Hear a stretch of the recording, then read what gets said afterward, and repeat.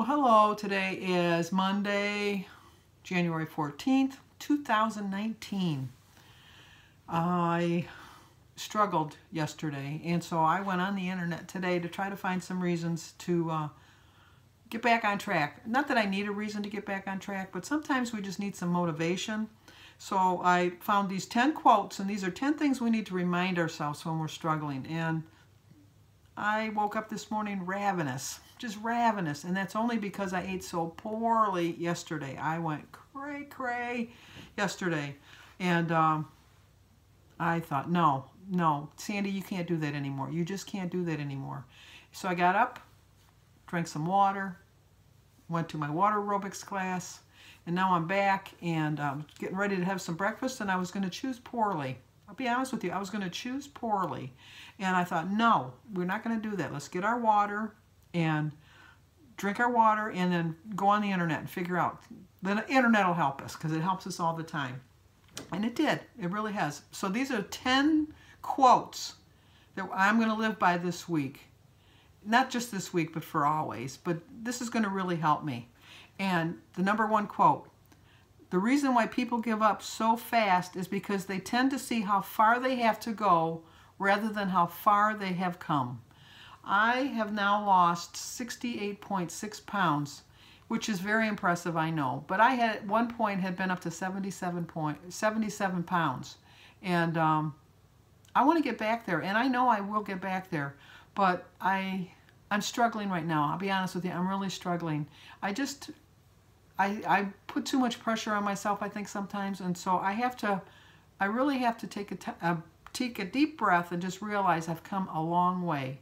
And at the very end of the video, I'm going to show you when I started the program, I'll show you how bad I was, because you know what? I'm going to show you right now. I'm going to show you right now.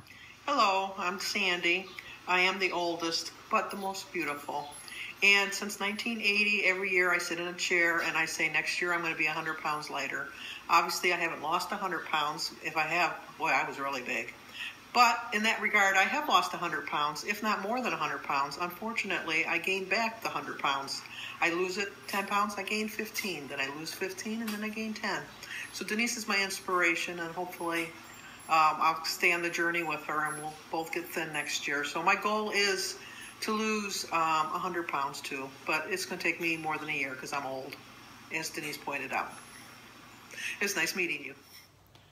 Okay, I apologize to people who have seen that before, but I have to look at that every once in a while just to remind myself how far I really have come. I have come a long way, and I have to keep reminding myself of that sometimes. When I get discouraged and I see how much farther I have to go, because I really need to lose at least another 50 pounds, more than 50 pounds. I need to lose 60 more pounds just to get to my own personal goal, which is 175.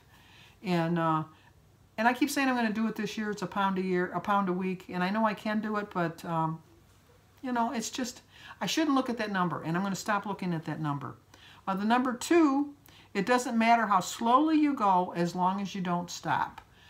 If you stop, obviously, that's going to be the end of your journey, and you're just going to put the weight back on. You know how, if yesterday's any indication of how easily it is for me to slip back into my old ways, I should just have videotaped the whole day and just replayed it constantly this week, just to remind myself as how easy it is to slip back into my old ways. And I'm not going to do that anymore. I am not.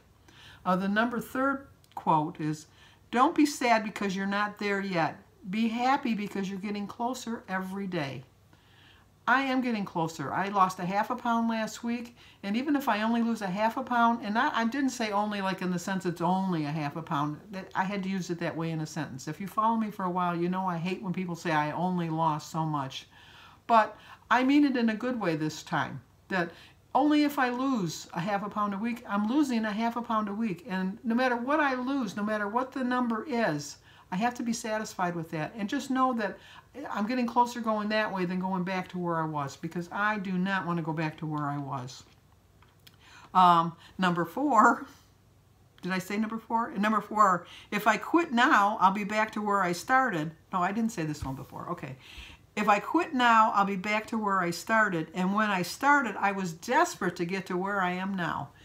That is so true. My goal is just to get into the next set of digits. When I originally started, I was 310 before I actually joined Weight Watchers. When I joined Weight Watchers, I weighed 304.2. But my goal was always just to get out of the 300s into the 90s, into the 80s, into the 70s, into the 60s. I did get into the 20s, but somehow I managed to get myself back into the 30s, and it wasn't until I got back to the 40s that I had a reality check and thought, no, Sandy, stop this. Stop doing this right now. And so now I'm back on my journey to get back into the 20s.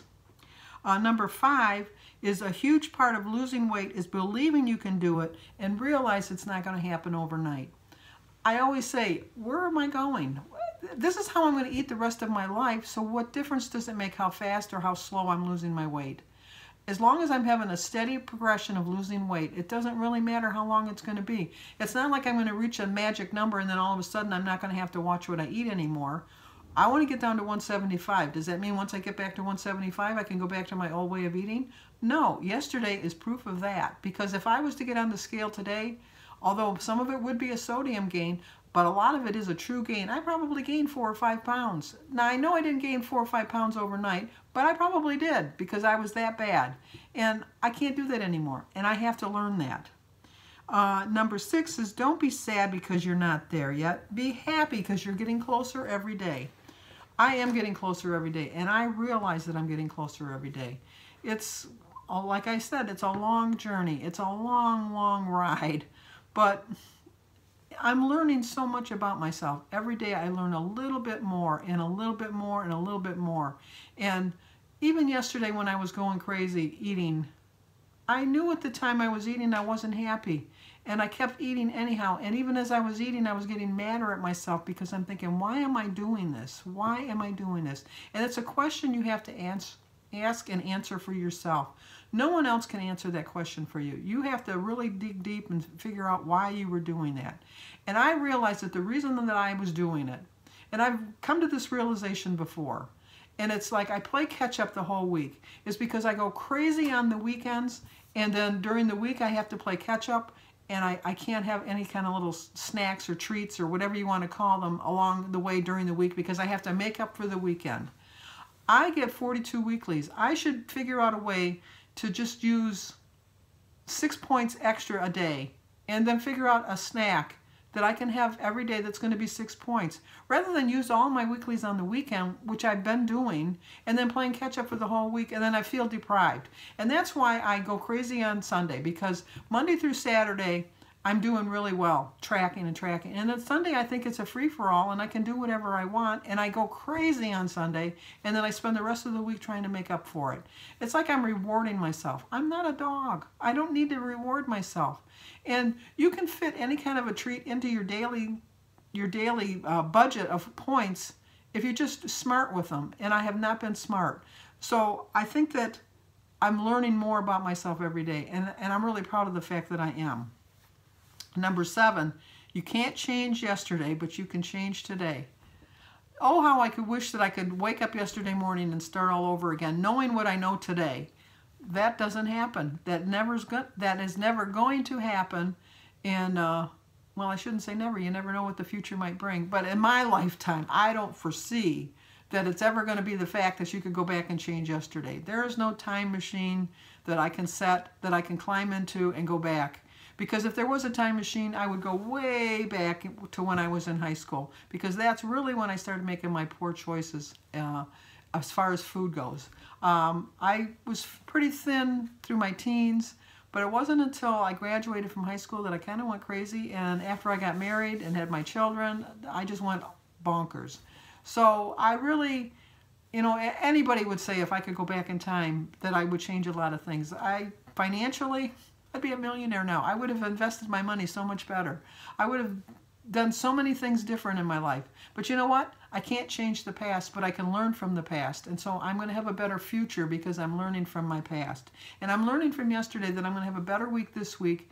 And I'm going to remember this because on Sunday, I'm going to watch this video again. And I'm going to remember that I don't have to go crazy on a Sunday. Sundays is just another day of the week. Sunday ends in day just like Monday, Tuesday, Wednesday. It's just no different. I have to remember that. Number 8, Okay, so you had a bad day. Don't beat yourself up about it. Get back on track and make better choices. I had a bad day yesterday, but I planned my whole day out today. I know exactly what I'm going to eat for the whole day. I'm going to be under points, but let's face it, I need to be under points. And that's not the way to be on this program. Weight Watchers, or WW, has got this set up that you can eat healthy every single day and not feel deprived. I set myself up for this. Weight Watchers didn't set this up. It was me. It was my fault. But luckily, they have like rollover points. And so I'm going to try to do some rollover points this week to make up for Sunday. And then next Sunday, not do the same thing that I did yesterday, because I want to learn from my mistakes.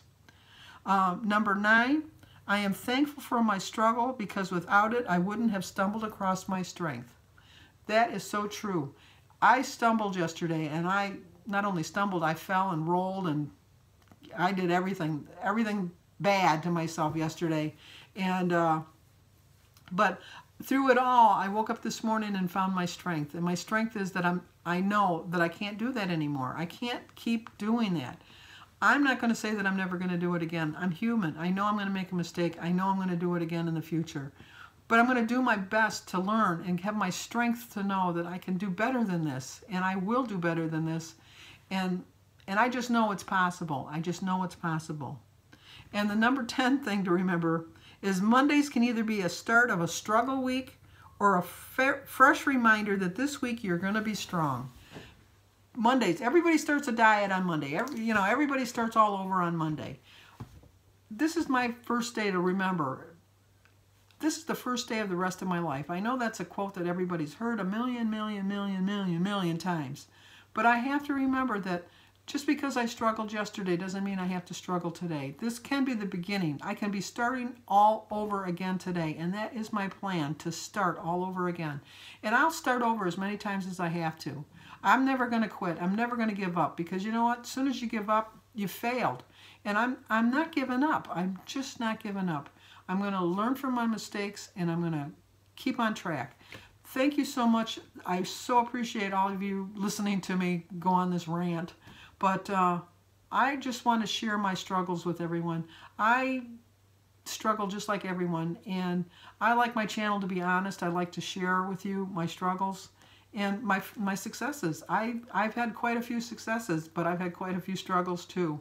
And it's just part of life. It really is. It really would be a boring life, in my opinion, if everything went perfectly. I mean, everybody says, oh, I want everything to go perfect, but to me, that's just like a roller coaster going round and around. I want not a roller coaster, a merry-go-round that goes round and around. And I've used this before, and I always mess it up every time I say it.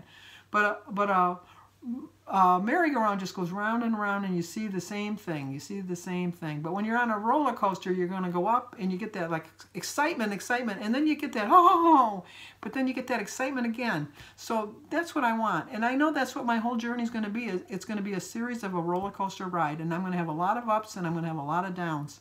But I'm never going to give up. I'm never going to give up. I'm going to reach my goal. I don't care how long it takes. I'm going to reach my goal. Thank you for listening to me. So leave me in the comments below. Tell me what your struggles are. I bet you we share a lot of struggles. I bet you we do. But I bet you we've all shared a lot of happiness too, and joys on this journey.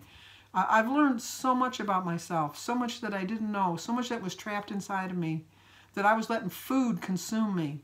And I'm not letting food be my substitute for love anymore. I have so much love to give, and I'm going to accept so much love from everybody, and it's not going to be from food, because food is a false love. It really is. But okay, now I'm starting to ramble. Okay.